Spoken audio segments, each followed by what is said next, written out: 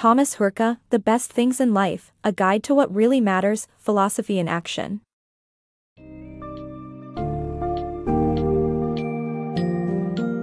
Welcome to the summary of The Best Things in Life, A Guide to What Really Matters, Philosophy in Action, by Thomas Hurka. In this book, the author delves into various philosophical perspectives on what constitutes a good life, examines types of pleasures, the role of knowledge, value of achievements and morality, and the significance of love and friendship. By exploring these elements, Hurka provides a comprehensive understanding of the factors that can lead to a fulfilling and meaningful life, and offers insights into achieving happiness while balancing various aspects of life. Throughout the summary, readers will be introduced to thought-provoking ideas, fascinating examples, and enlightening studies that help illuminate the book's key concepts and provide guidance on living a good life.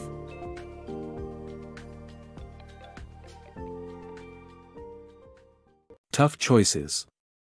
Life is full of decisions that require weighing practical and philosophical factors to determine what makes a good life. Philosophers have different ideas on what a good life entails, such as getting what you want, prioritizing pleasure, choosing knowledge, moral virtue, creativity, or religious dedication. However, the underlying fact is that fundamental good exists and there are different paths to a good life. Ultimately, some lives are more valuable than others based on what has ultimate value.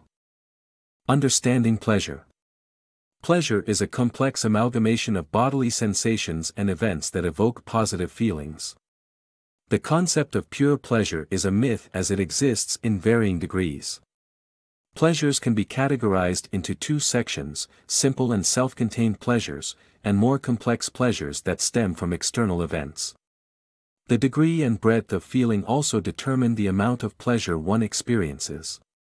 All pleasures, being equal, are separated only by their degree of pleasantness. Understanding your inner states is not imperative, and it is a blessing if being wrong about them helps in achieving other important goods. Paving the way to happiness. The pursuit of happiness is a journey that can be achieved through an indirect route. An overall good mood is the most powerful pleasure, opening the way for simple delight and general satisfaction with life. Pursuing activities that you do well while sidling up to happiness seems to bring the most pleasure. To enhance your happiness, avoid physical pain and minimize exposure to enduring stressors. Seek flow in activities that work for you, allowing them to take you away. Good feelings will naturally follow. The value of pain over pleasure. According to the book, pleasure doesn't hold as much importance as pain, and living a better life involves caring most about those who suffer most. The key to flow is finding the right balance of challenge and ability in a developed skill. There's also a time bias that limits pleasure, making immediate pleasure less valuable than future accomplishments or goodness. Overall, the book suggests that reducing pain is more valuable than increasing pleasure. The value of knowledge. Societies value education for acquiring skills and knowledge, but all knowledge is not created equal.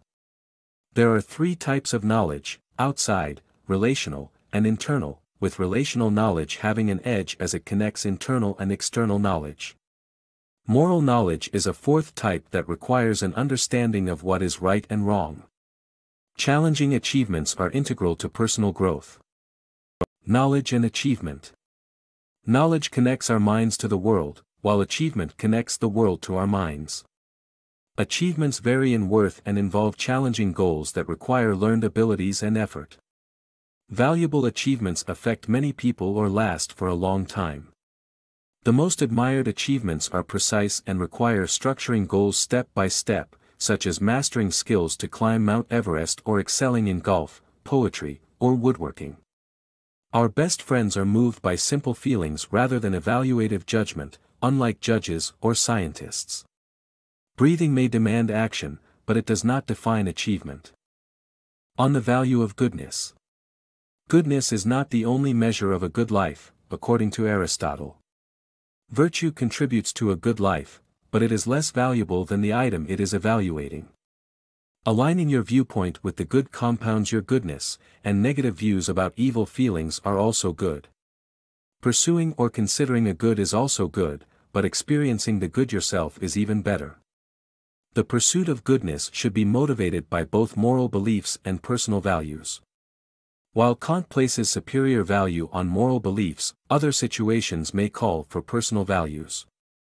Ultimately, when compared to other kinds of good, virtue may come up short. The value of an act itself may be more valuable than the attitude of the person performing the act. The essence of love and friendship. Love and friendship are two different degrees of the same good. They both revolve around enjoying someone's company and wishing that person only good things in life. Love's first value is the positive feelings it evokes in individuals. However, love is also a breeding ground for other good qualities such as shared knowledge, achieving together, and virtuousness. The goodness of love is not diminished irrespective of the conflicts that accompany it. Although love could be complicated, people are not deterred by the problems associated with it. Love, in essence, is built on traits others can appreciate, as well as historical qualities shared between two people. The history created together makes people unique, and love changes with growth, learning, and evolving over time. Even with the rare sufficiency to avoid risks, conflicts may arise such as rejection and jealousy, but the worthiness of love overrides them. In conclusion, pleasure is limited in value and ranks second to its opposite pain, which is considered evil among feelings. Love and friendship may occasionally have their downsides, but their essence is undoubtedly the same, rooted in creating happiness and shared positive experiences. Achieving a good life. The book emphasizes the two fundamental factors that contribute to living a good life. The first is finding the proper balance between pleasure and knowledge. Too much focus on one area can detract from others, while too little undermines useful knowledge. Striving to be either a specialist or a well-rounded person is not the key. Instead, letting values and abilities guide towards an ideal mix of goods is essential.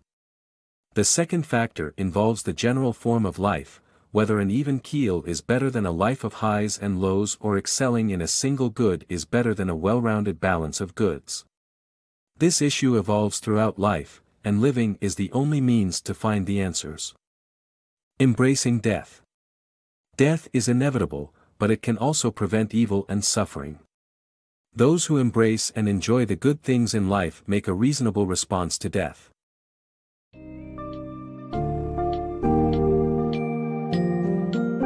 In conclusion, Thomas Hurka's The Best Things in Life, A Guide to What Really Matters, Philosophy in Action, offers an insightful exploration of different philosophical perspectives on the good life and key elements that contribute to a well-rounded and fulfilling existence. By examining pleasure, knowledge, achievements, morality, love, and friendship, Hurka provides readers with a holistic understanding of various factors that impact life's goodness, while also offering guidance on achieving happiness and maintaining balance in life. The book effectively demystifies complex philosophical notions and instills practical wisdom into everyday life decisions. Ultimately, the author encourages readers to embrace a multifaceted approach to living, finding the right balance between various aspects of life, and appreciating the diverse experiences that make our lives uniquely worthwhile.